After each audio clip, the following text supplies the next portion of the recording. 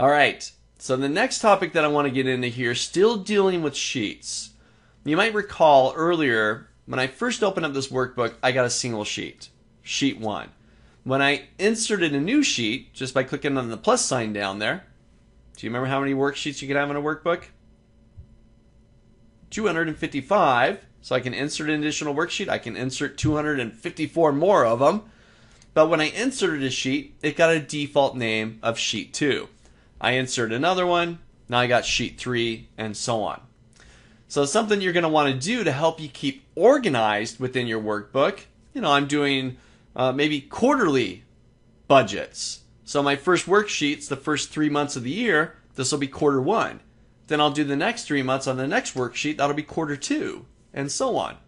So I'm going to want to rename them to keep me organized. Now to rename a worksheet, once again, another very simple, very quick technique here. I found the quickest way to rename a sheet, all you need to do, I'm going to rename sheet number 1. So I'm going to double click, just double click where it says sheet 1. This highlights the content, and I can just rename it. We'll just call it quarter 1.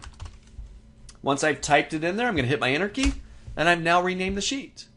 Let's see if I double click sheet 2, just the tab down at the bottom. Again, it highlights it, and I'll call this one quarter 2. Hit my enter key, and I've renamed the sheet. Really simple. Just double click the sheet tab down at the below, type in the name of the sheet, hit your enter key, and you're done. Really simple. Try it out. Open up your monthly budget, rename the sheet, call it quarter 1 or call it Fred. I really don't care. But name your worksheets. Keep yourself organized. Name those worksheets.